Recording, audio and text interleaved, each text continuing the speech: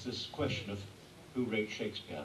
It's always been a subject which has had more appeal, has had aroused more interest in this country than it has in Europe. The English have always been very inhibited about it. It's quite a tyranny, actually. And I find this in so many subjects, that there's an orthodoxy, and they tell you at college that they want you to think for yourself, but woe betide you if you do very often. You know. So if you have any ambitions in literature, don't express doubts about Shakespeare in public, because it won't get you anywhere, really.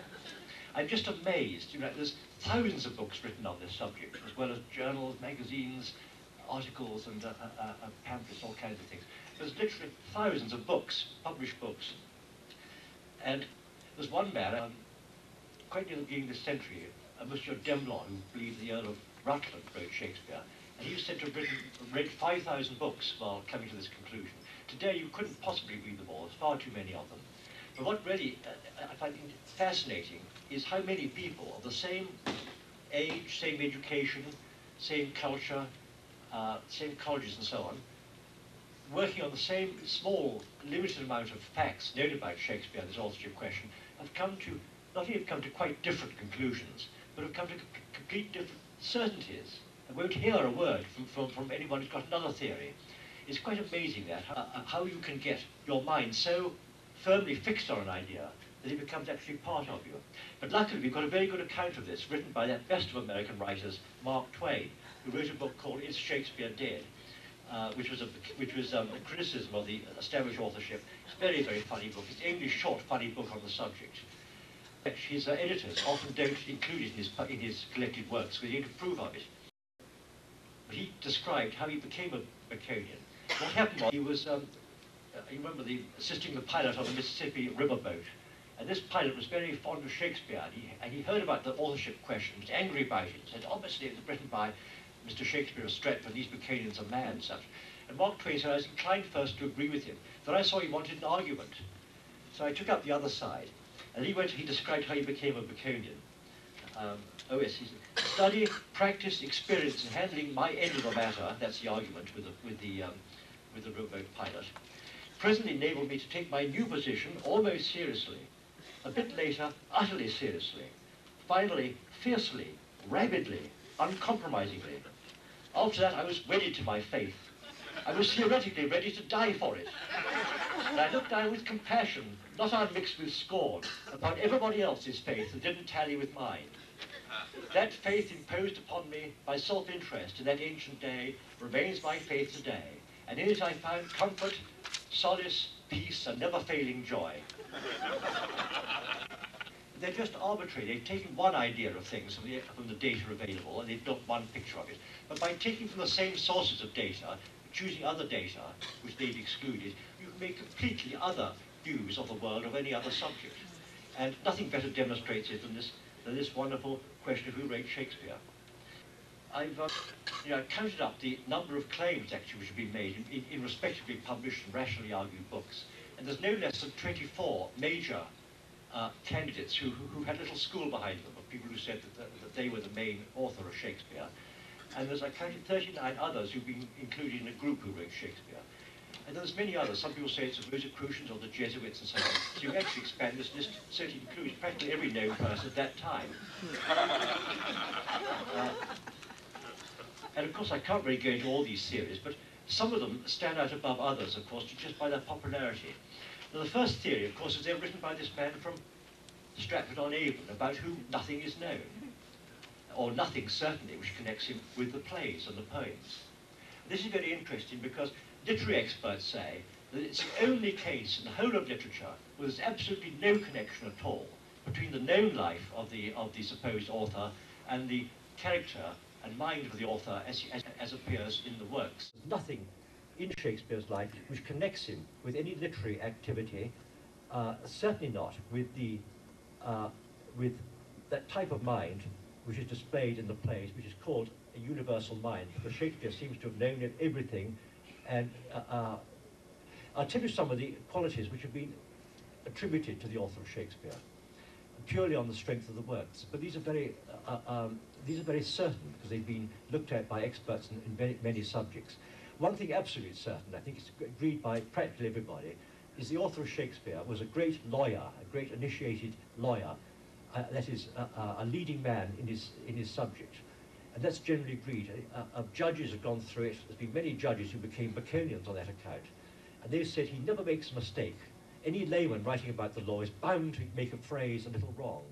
You know, if it's like somebody imitating your accent, they'll go to a certain extent, but they'll miss out something and you'll know. And lawyers are certain that Shakespeare never makes a mistake in his law, which he speaks about the whole time, that he must have been a qualified lawyer.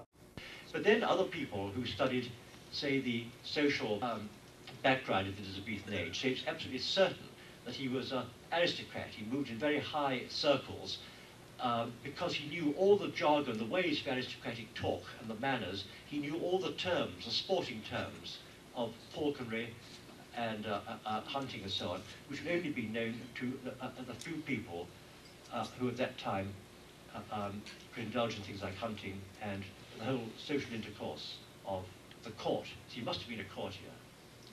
Then they say he was certainly, whatever else he was, a great classical scholar.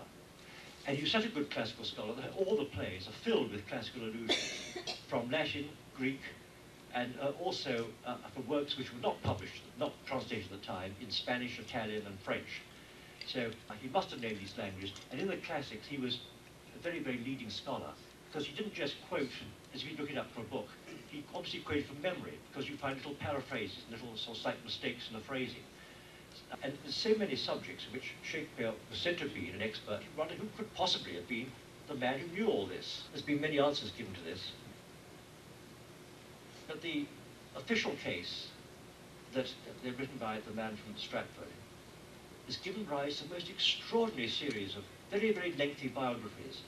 It's always said that the facts known about Shakespeare, whose name is actually Shakespeare, pronounced because it's spelled S-H-A-K-S or S-H-A-G-S, Shakespeare. Shakespeare with the hyphen is actually very obviously a pseudonym, a made-up name. It wasn't the man's name at all. He was called Shakespeare, it was pronounced Shakespeare. And that's made very plain by the spellings of his name on documents and so on, rather than the family's name. The biographies of him are very extensive. People have done several volumes. It's said that the facts known about this man's life could be written on one side of a sheet of writing paper. And that does appear to be the case, the documented facts. And yet these biographies have been extended to several volumes. At the beginning of this century, Sir Sidney Lee wrote The Life of Shakespeare, 720 very closely printed pages, and so on. How could this possibly be done? There's even got a book, Shakespeare the Boy, on a period of life not one single fact is known. On his early life, it's known he was christened on a certain day, that when he was about 18, he married a woman 8 years older than him, who was pregnant at the time. Because a few months later she gave birth to a daughter. And no one quite knows who she was. You can go to Stratford, which is a marvellous, it's a wonderful place of pilgrimage, but it's completely phony. Rather amusing this, Baconian Francis Carr, some years ago, sued the Birthplace Trust, which is the biggest tourist business in England, on the grounds he bought a ticket to see Shakespeare's birthplace, and he's shown a reconstructed place, reconstructed house, which was no evidence he was ever in the house. And the magistrates were quite upset, didn't know what to do with this case, because there's this thing called the Trade Description Act, where you aren't allowed to make false claims in advertising. And this is obviously a false claim. So the magistrates took counsel, I suppose rang up headquarters, and came and said, it's not covered by the Act, because it's not actually a business, it's a birthplace. And of course it's the biggest tourist business in England, but you know, one has to bend the law occasionally, and it is a very nice place to go Stratford. You have a good time, even though it is spurious. Most pilgrimage places like that anyway. These facts are very disturbing, actually, because in the biography of Shakespeare, there's nothing really which shows him to be any more than a man who came to, who had to leave his wife, his older wife, probably in his middle 20s, and come to London, where he entered the theatre. And going to the theatre world in those days was like working in a whorehouse. And in fact, it was very much the same environment, because the theatre was down on the south bank of the Thames, where the Lord Mayor's writ didn't run. And it's completely surrounded by cut purses and coney catchers, they were called, con men and thieves and prostitutes and everything. And when he died, he left a will. This is the only personal thing about him. But this will is very distressing to the Orthodox, because it mentions, he makes that extraordinary bequest to his wife of simply of my second best bed. the rest went to his daughter. There's no mention of any literary associates or friends, or literary properties, no books, nothing that a writer would have. And most significantly, Shakespeare's second daughter, Judith, was illiterate. She couldn't write her name. She signed with a mark, as did old Mr. Shakespeare, the father. And it's quite unlikely, it's almost impossible, that a man who wrote Shakespeare, who had such great respect for learning and literature, would have allowed his daughter, who is not a stranger, who lived in the same town, would have allowed her not to have any education, but to be illiterate throughout her life. So this will is very perplexing. And indeed, the great doubt about Shakespeare, no one ever mentioned him in connection with any literary dealings at all. And many of the plays published under the name of Shakespeare, like the London Prodigal, the Yorkshire Tragedy and so on, are not attributed to Shakespeare at all. And he never claimed any rights in any of these plays. He showed no interest in them. He apparently never profited by them. And amazingly enough, there was a chap called Henslowe, who was the great theatre owner and manager of the time, and in his diary he wrote down the name of every play he received, when it was put on, what the receipts were, who the authors were, and so on. Not one reference, a reference to every single play out of the time, and practically every play at the time, not one reference to Shakespeare. Again, there was famous letter writers at the time, many of whose letters are preserved at the British Museum. We just don't mention the man. There's a strange silence about him. The greatest literary man of his time, or the greatest idealist and writer of his time, Sir Francis Bacon, apparently never met him and never referred to him at all. So it's as if this man hardly existed. Later on, when he was 7 years dead, at his death, in Shakespeare's death, no one said anything at all. There's no obituaries, no poems in his praise, which is quite extraordinary, because when Johnson died, there were whole books of praise of him published by many poets, and every other poet at the time and playwright had their fellows wrote them elegant obituaries, elegant poems of praise, and sometimes they were buried in Westminster Abbey and so on. But no one mentioned a thing when Shakespeare died. No one came round to Stratford to see what had happened, to attend the funeral or anything like that. And only 7 years later, when this first folio of Shakespeare's plays came out, it was a complete mystery. The picture on the front is quite obviously not of any person at all. It's a very wooden thing by a young Dutch apprentice who'd never seen Shakespeare in his life. And it's a wooden thing. Some people think it's a mask because there's a very a thick line under the chin which looks like a mask. And then the memorial to him in the church, the figure there has been changed since. It didn't look at all like the picture.